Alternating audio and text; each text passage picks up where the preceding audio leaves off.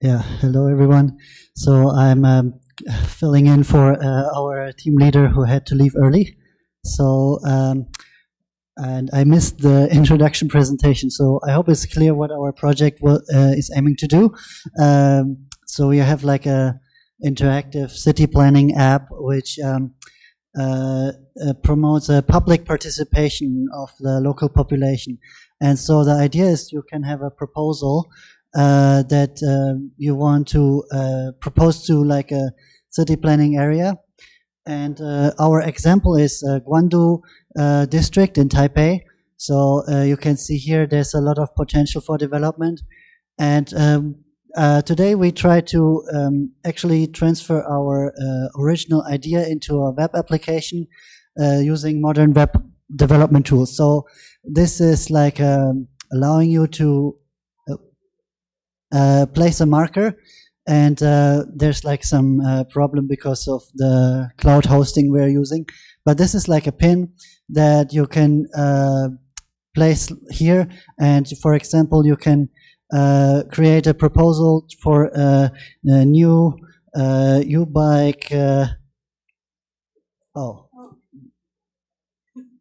Yeah, and you can type Chinese or English, but yeah, let's say you want to use like here to ride a new U-bike, and then you can say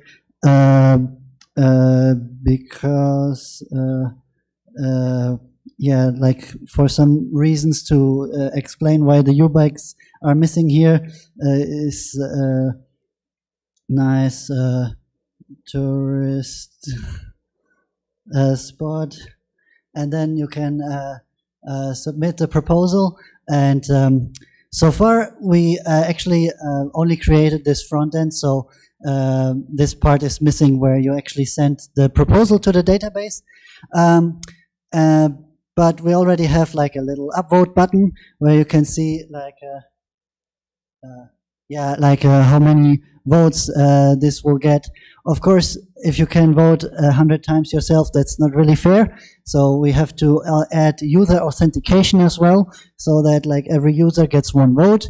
And if you pass a certain threshold, the idea is to pass the proposal to the city government. Yeah, and so it's just like a sort of example of what open source website could do to open it up for the public to participate in city planning. And so we also just try to explore new development tools that are available for web developers. So it was our first time to use like a Vercel to host the front end. And we were starting this part on a previous hackathon, and now we got it to work. So yeah, I can just recommend this web framework for like a front end hosted in the cloud. There are some like little hurdles we had, like to connect different how to call it, like subdomains, and so that right now we have only one website with the main domain. We couldn't split it up into different sites, and as you can see, like icons are also broken. So those are little things we have to learn about cloud hosting, but so far it's been a great learning experience, and we hope to continue this project on a future hackathon. Thank you.